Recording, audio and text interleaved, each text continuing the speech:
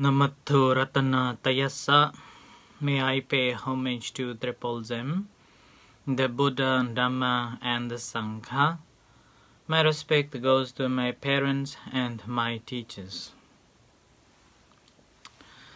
Hello, good evening everyone.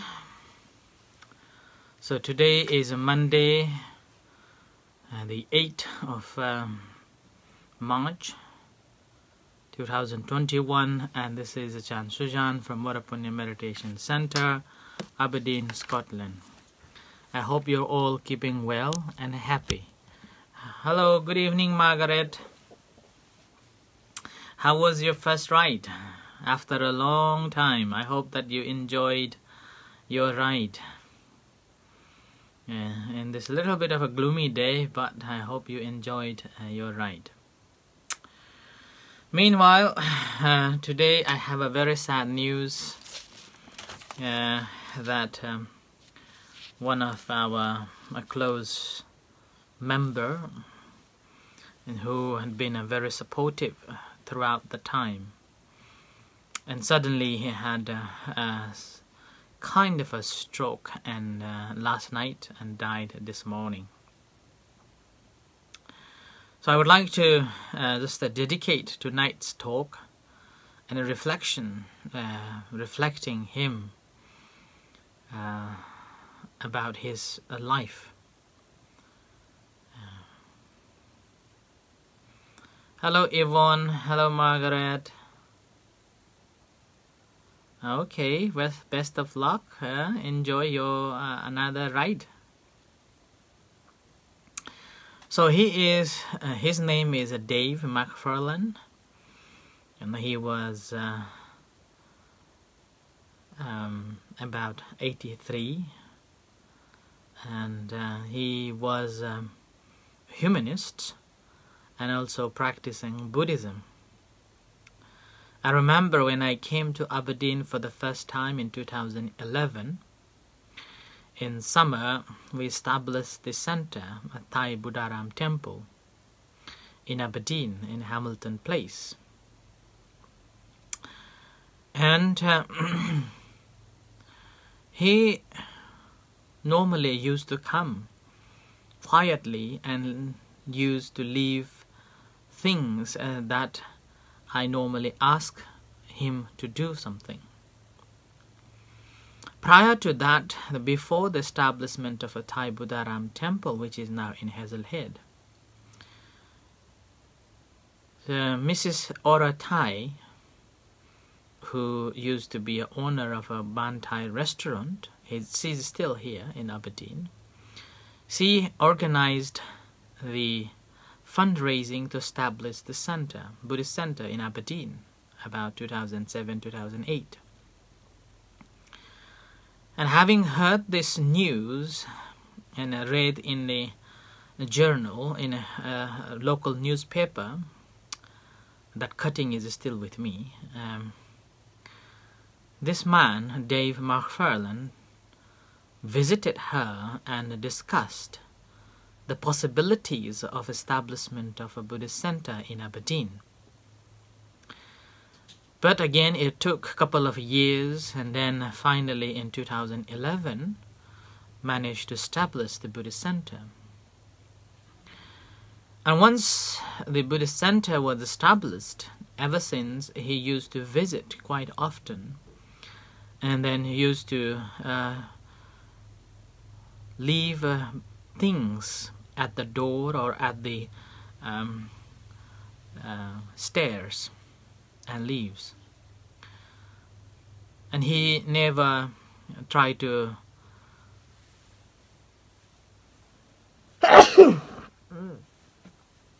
sorry. And he never tried to disturb whenever there is a chanting or meditation going on. And later on we become a friend, and we studied Tipitaka studies, and gradually he began to join with us. And eventually, a couple of months later, he came up with the few volumes of a Tipitaka in English version that he bought and read in the past. And that was the start of having a good conversation. And I began to read the discourses and read out and discussed on that discourses. And ever since we become a good friends. And they're never far away. And all the time, whenever I need some support in regards to the papers and in regards to the language editing, he was always there to help me. Even after the establishment of this meditation center, he visited a couple of times, and not couple, many times, and guiding and advising in different aspects of the running the center. And the first time when we bought this place here in West Hill, he was so happy to see, and he traveled from Colt to city, from city to West Hill, and then walked from West Hill shopping center to the center just to look around. And he was so happy, and he said to me that it is so good to have a center away from the city. It's quite secluded and conducive for the practice of a meditation. And ever since, he always, often visits. And then there was an occasion when his wife, who had a dementia, severely got ill, and he brought her to plant a tree in our field. And after she planted that tree, a week later, she passed away. And I still remember, after her passing away, he came up and again walked through the woodlands. And that was a beautiful, beautiful moment to see how he was contemplating as he walked through the woods in our woodland. Contemplating, probably he was contemplating all those memories that he had with his wife at that time. And it was lovely. And this morning when I heard this news, which was about 9 o'clock, but I was teaching, so I didn't respond to the calls, and then after 10 o'clock, after the teachings, I responded the call and realized that he is dead. He passed away. And suddenly I feel very sad. I don't know why. I don't know what's happened.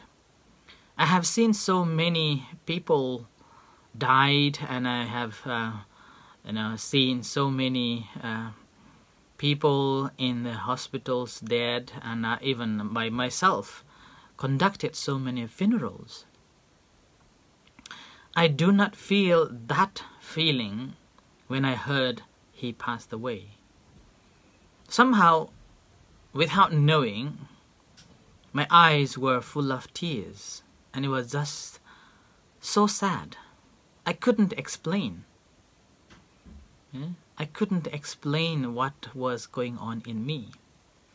And all I could think of at that time was to light a candle on behalf of him in front of the Buddha and light few incenses, dedicating his peaceful departure.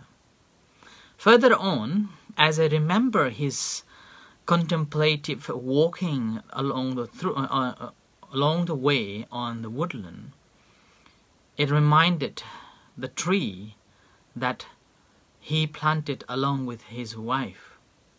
So I went and looked at that tree. I'm not sure whether the same tree or the different tree, because after that tree, many trees been planted, but I guess that was the one. So I just went and looked at that tree and chanted blessing for the good departure.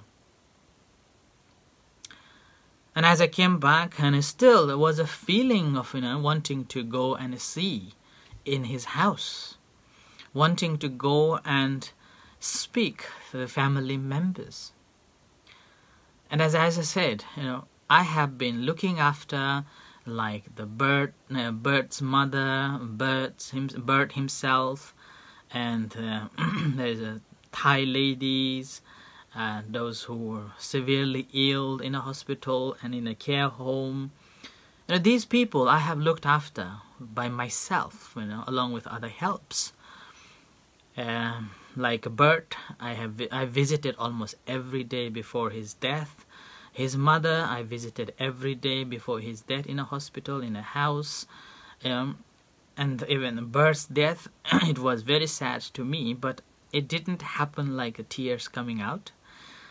And meanwhile, I even didn't have an opportunity to attend the funeral.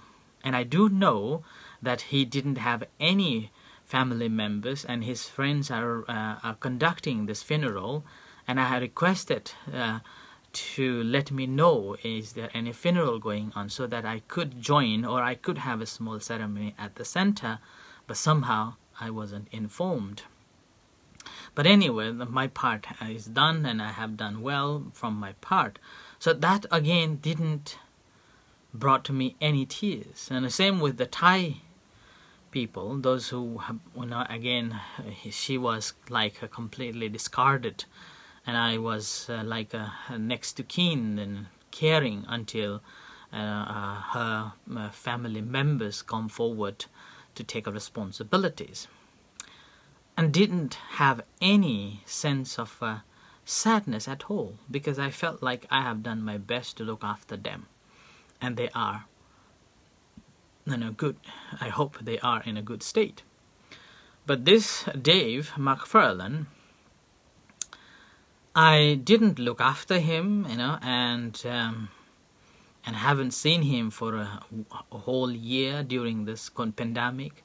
But we did have Zoom meetings, Zoom conversation, and email conversation, even the phone conversation sometimes. We did have.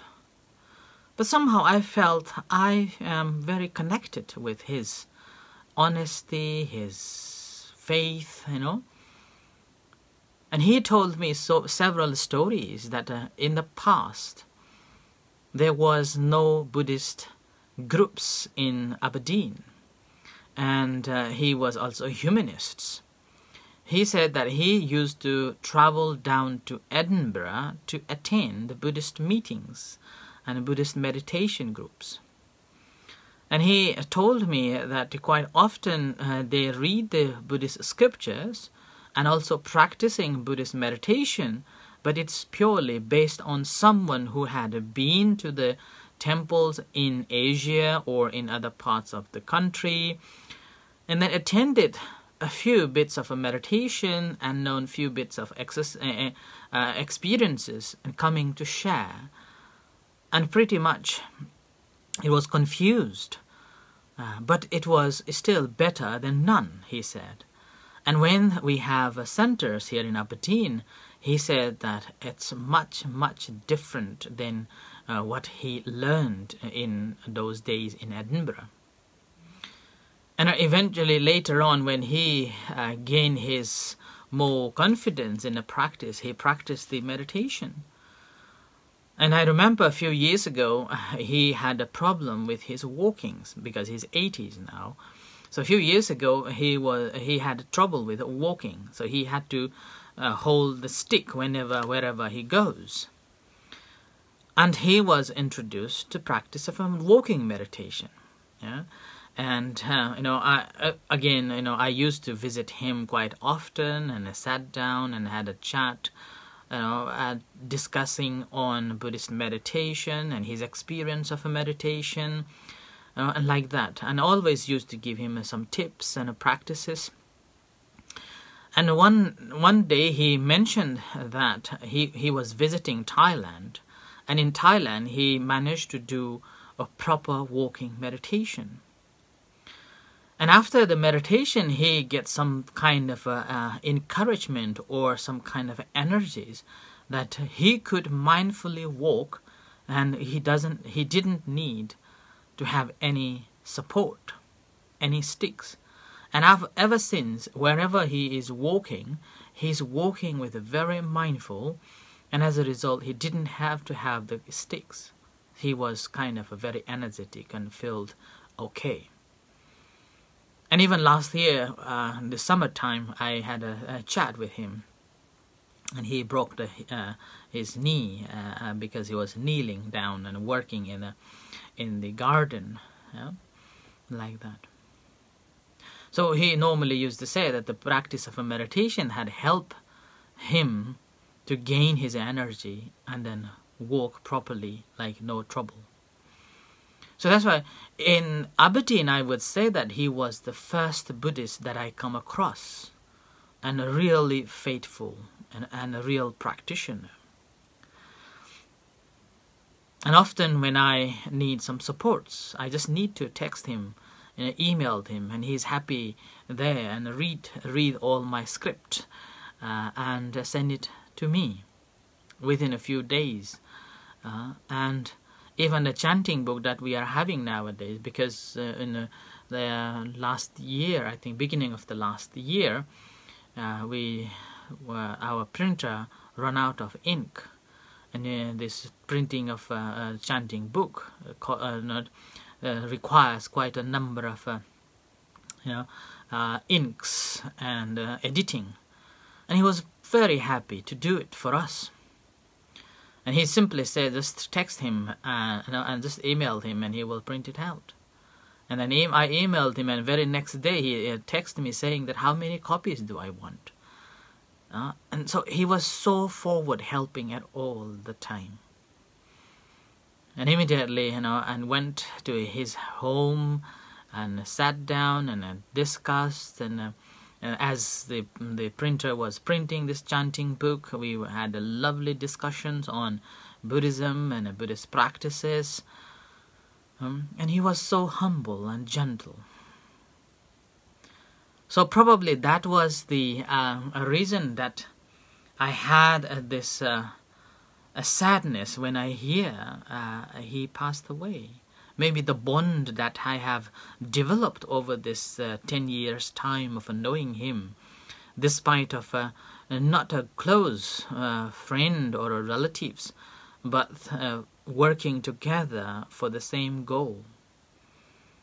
And whenever I can't attend any religious meetings in Aberdeen or even the inner city council, and he used to attend those meetings and informed me. And he even used to be a chaplain in the Aberdeen hospital. And through him, quite often I get some information about the chaplain, and he always encourages me to be chaplain in different places that would help people, those who are really needing the support from the Buddhist perspective. And in a way, he was right. He was right. And with his encouragement, I would say, and his working in a different organization, pretty much helped me to get more insight. And now, as we know, from this practice of a meditation has helped so many people. Yes, thank you, Yvonne. So probably we will plant one tree in his name, in his memory, in our woodland. So that's why, it was something that I felt very sad. So, and after lunch, we had a chat, and I was always thinking that I should go. And with Ajahn Pira, we decided to go to his house. About 4 o'clock, we went out and bought a card and a bunch of flour, and went down to see his family. And it was quite a bit of surprise.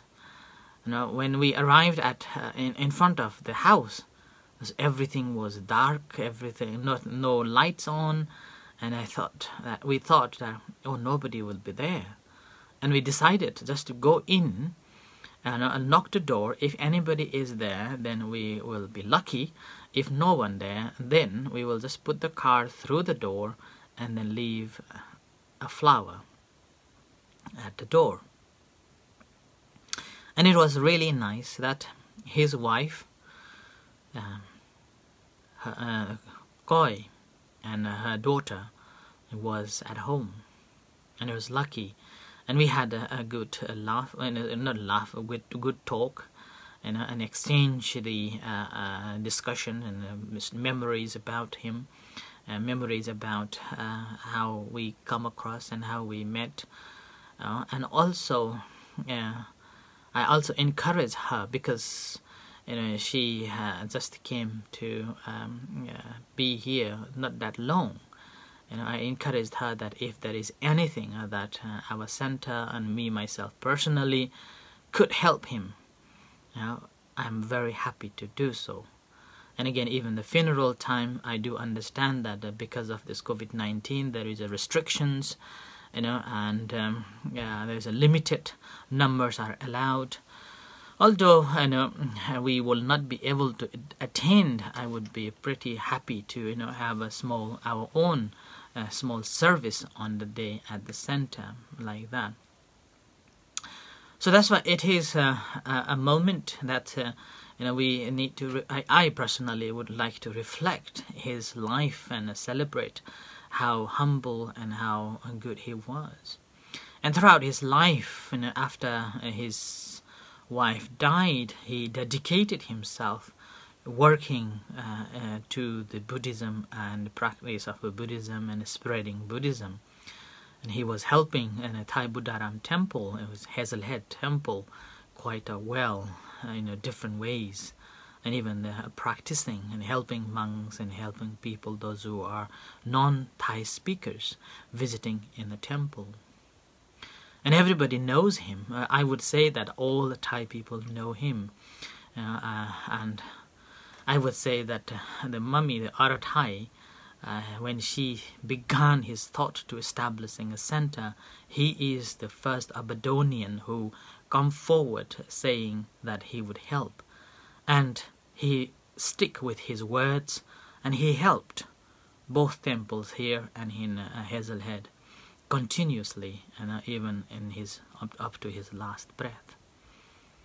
And he even visited so many Buddhist temples and helping in different Buddhist temples, and most importantly, the practice. So I, in a way, feel very lucky to have come across with him and got support from him. But as the Buddha said, that marana dhammom hi maranang anatito, we are subject to death. We haven't overcome from this death. And again, further on, Buddha said that piyehi vipayogo dukkho, separation from the loved one brings suffering. I know that even I am a Buddhist monk and practicing in this way. Somehow I still do have feelings, and feelings to those who are connected to me, feelings to those who have helped me, feelings to those who have supported so many works in the society and in the community. So I do feel very touched here by his support and work, and meanwhile it is quite sad to know he's passed away. So this is the story that I would like to share with you all, that a person that I have known and a person who has been supporting the center in many ways, in every ways, and suddenly now he passed away peacefully at the age of 83 years old. So my sympathy goes to all the family members and also relatives, those who are suffering from losing him, sudden passed away. So yeah, I hope that they will gain courage and carry on from what he left. So meanwhile, and again, I would like to inform you all that if you want me to visit in any ways, I am pretty happy to go and talk to you. particularly if you are stuck and not able to go anywhere, or just give me your number, and if you want me to contact, I am pretty happy. And meanwhile, whenever if you need someone to talk, just let me know. Okay, so I end here with this saying that be safe, take care, and be mindful. So thank you. I end here for tonight's reflection. Thank you very much, and may you all be well and happy. In a few moments' time, we're going to have evening chanting and guided meditation. So we'll see you. May the Buddha Dhamma Sangha bless you. Sadhu.